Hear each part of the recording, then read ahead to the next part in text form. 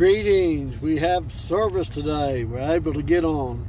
Thank you for praying for us. This is Preacher Rick, and I'm so glad for each one of you that have joined us today. We're going to be looking at the old prophet Micah. Of course, we preached out of the book of Micah. We're going to look a little closer at his life today, being the prophet that he was. Micah, one of the minor prophets, they call it. Micah came from the country town of Morsheth in southern Judea, about 25 miles southwest of Jerusalem.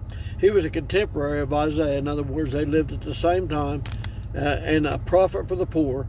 He condemned the oppressors in the establishment, citing the cities as dens of iniquity. That means many sins. With their he held was manifested in the heart rather than in showy religious practices. And amen to that. He predicted the destruction of Jerusalem in Jeremiah 26:18, but that the city would one day rise again to be the religious center of the world. He was also one of those who predicted the coming of a Messiah, and he did it better than any other prophecy you'll read about the birth of Christ in Bethlehem, and I'll read it to you right now. But thou, Bethlehem Ephratah, though thou be little among the thousands of Judah, yet out of thee shall he come forth unto me, that is to be ruler in Israel. Micah 5:2. And thank God for that.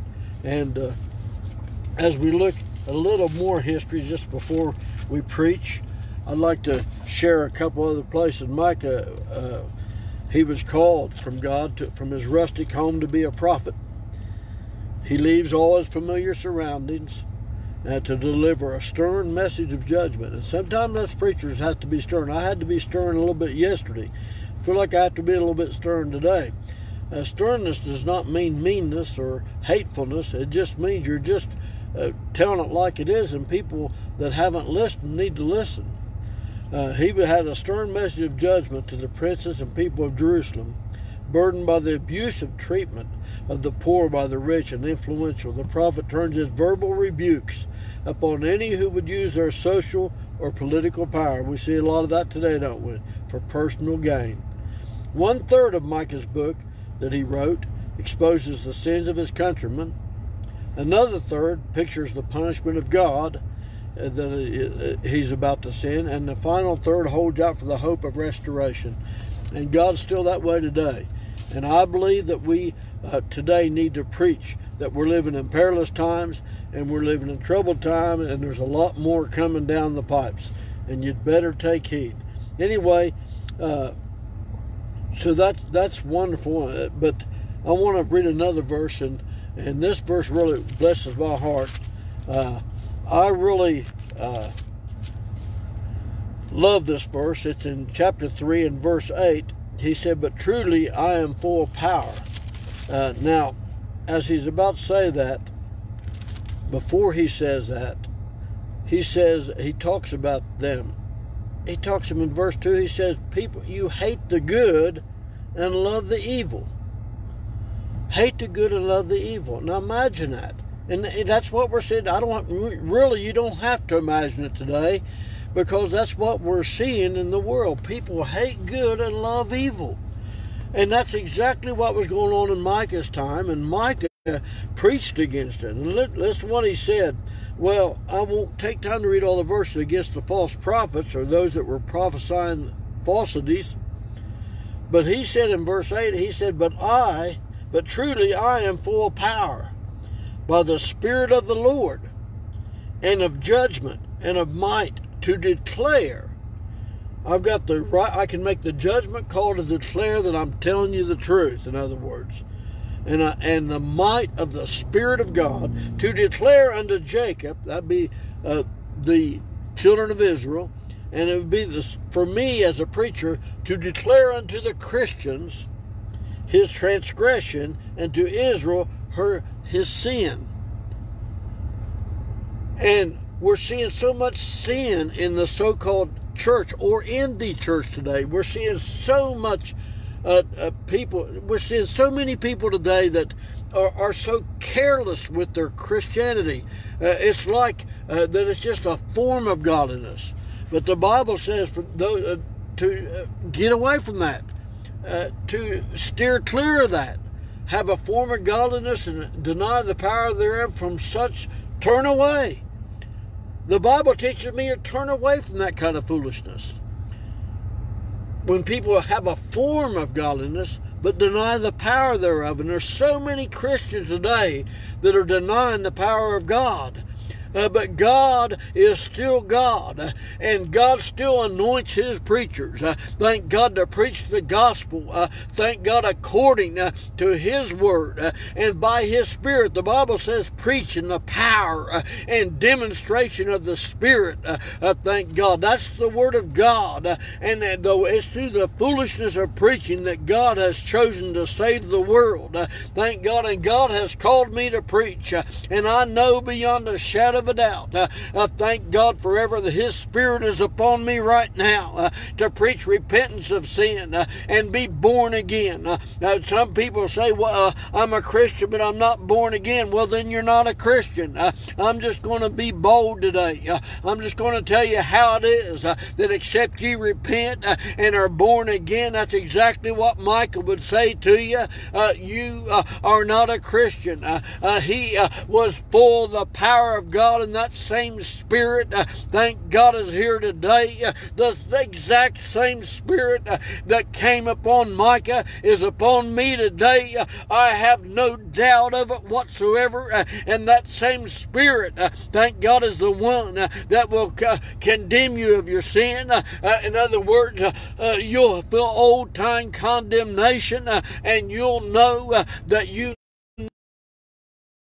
need to turn to the Lord Jesus Christ. Get on your knees. The Bible says every knee shall bow. I want mine to bow before I die. Thank God every tongue shall confess that Jesus Christ is Lord. I confess it today while I'm still alive. I don't want to do it when it's too late and I'm hell bound. But because I confess it today, because I repent of my sins, and I'm born of the Spirit of God, I'm heaven bound by the grace of the Lord Jesus Christ. I know that my sins have been forgiven. I've been cleansed from all unrighteousness, been saved beyond a shadow of a doubt, and I know, thank God, that Jesus is in my heart. I know that He is the only way I'm going to make it, or I'm making it today, and I praise Him for that. Do you have that knowledge? Do you have that peace that passeth understanding, that joy that's unspeakable and full of glory? Listen, we need to practice what Micah was trying to tell the children of Israel. We need to listen to what thus saith the Lord. We're living in a time that's wish-washy. Everybody wants to hear something that tickles their ears. They want their ears tickled. They want to hear that it's all right to do the things they're doing. Sin is still sin. It's still wrong to drink. It's still wrong to commit adultery. And fornication is still wrong today. Listen, all the stuff that's going on, all the pornography and the ugly stuff in the world that our kids are looking at, and adults, not just kids, and Christians have been sucked into. Listen, we need to realize that it's time that we get sanctified, holy. Thank God unto the Lord. The holiness without which no man shall see God. We need to die daily. The Apostle Paul said, I die daily. What's he talking about, preacher? He means he dies out to the old man and lives under the new. He means he gets up and he prays, God, have mercy on me. What's the Lord's Prayer say? It says, Our Father which art in heaven, hallowed be thy name. Thy will be done. Thy will be done. God's will be done. If God's will's done in our life, we won't be sinning, will we? Thy will be done. Forgive us this day. Give us this day our daily bread, and forgive us our debts as we forgive those that commit them against us. Now listen, We need to do the same thing today, and we need to realize that it's time that we lived holy lives under the Lord. You're not going to get anybody saved. You're not going to get any in yourself if you're out there dabbling in sin. Well, God can't. Our body is the temple of God, and God cannot even look upon sin, much less dwell in it. You say, preacher, do you live above sin? No, I don't. But I'll tell you what I do live. I live free from it. Thank God, whom the Son sets free is free indeed. Thank God. I have to. It's a repentant way, and I have to ask God to help me through my sinful nature every day. That's why Paul said I die daily. But I don't live above sin, but I'm free. Whom the Son sets free is free. Are you free today? Have your sins been forgiven? Are you cleansed from all unrighteousness? Are you saved, a candidate for heaven? Is your name in the book of life? That's what really matters in all of our lives. And that's what Micah preached. He knew he was full of the Spirit. I know I'm full of the Spirit. For truly I am full of power. Chapter 3, verse 8. By the Spirit of the Lord. That same Spirit that raised Jesus up will take me home someday. This is Preacher Rick. Love you all. Praying for you.